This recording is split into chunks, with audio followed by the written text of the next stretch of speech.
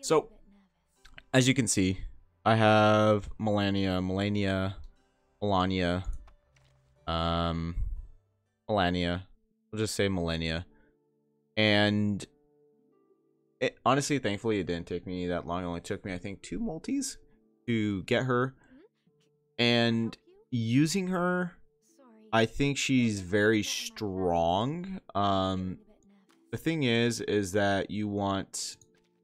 So I need to level up this by quite a margin, and it's just like you need to ascend and get your Psycubes up by quite a bit. So we'll just upgrade that by a bit, and then look at her stats here. Obviously, 1186 for the attack and 6694 for HP, which is very strong. Her defense is pretty high, at reality defense being 596, mental defense being 591. At the moment, I just have like a farming team. It's not really like focused on high difficulty content, and that would be Centurion, Millennia, and Regulus. So like you got AoE right there and just a lot of damage. But in terms of where I would put her and like the top units in the game, I would say Millennia is probably top 4, maybe top 3. I would say Centurion is still the best unit in the game. I would say after her is probably Eternity for her self-sustainability, being even just like a solo unit. And I can see Millennia or possibly Regulus being right there. But, you know, let's go ahead and just take Millennia into some pieces of content just to really see what she is capable of doing. So, as you can see here, we have her in the plant book insight quest. So obviously she's going to be strong here, but we can see her where she stacks up to units such as Centurion, and obviously we have Dyke here to provide us with the healing. So we can go ahead and use Centurion's AoE, and then we'll use Millennia's AoE and then her single target just to see what she's capable of doing. So Centurion here does a total of about 3,300, and Millennia does the little bit under at 2,000. But you have to remember, with her 2-target attack, she is providing healing for herself.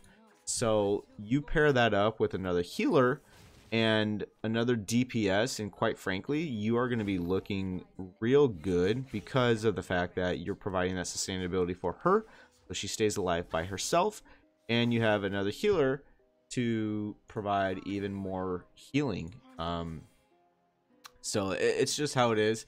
Granted, you know, it's kind of not of a fair comparison to be stacking her up to Centurion, because I do think Centurion is like unquestioned, like I said, #1 because of how much damage she is capable of doing. So we'll go ahead and just do some of this stuff, not a whole lot, but her single target there doing 2,660, which is super strong. And then here, coming on to the final stage, we have both ultimates.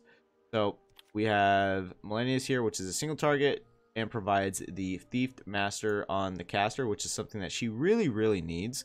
We'll go ahead and pop that. We'll use the Centurion AoE, and then we can go ahead and use Centurion single target.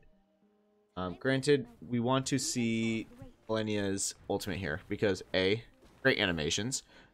And you can see 7,000 damage on one unit, and you know, she does have the type advantage, but you know, this unit is very beefy and strong. We got the days and doing all that, so we have the debuffs on here. So now we can use the dual target. We use the dual target there, and then Dyke's ultimate to really just do more damage. So increases the leech rate, gives us 1 moxie, and as you can see, did a ton of damage.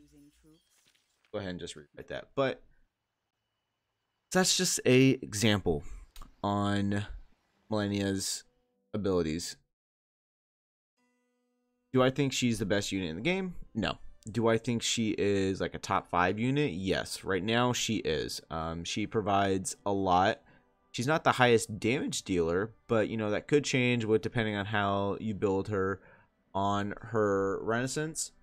But she is definitely a unit. If you don't have Centurion or Eternity, you have a higher chance to get her Malenia right now because of her banner. So the increased rate to get her compared to trying to get a Centurion or Eternity on these other two banners, or even this banner. So I do think she is worth it. I think you probably should just do a couple multis. Not a whole lot, because we do have, I think, better units coming out. But for the time being and for what she is, I do think she's a very good and capable unit.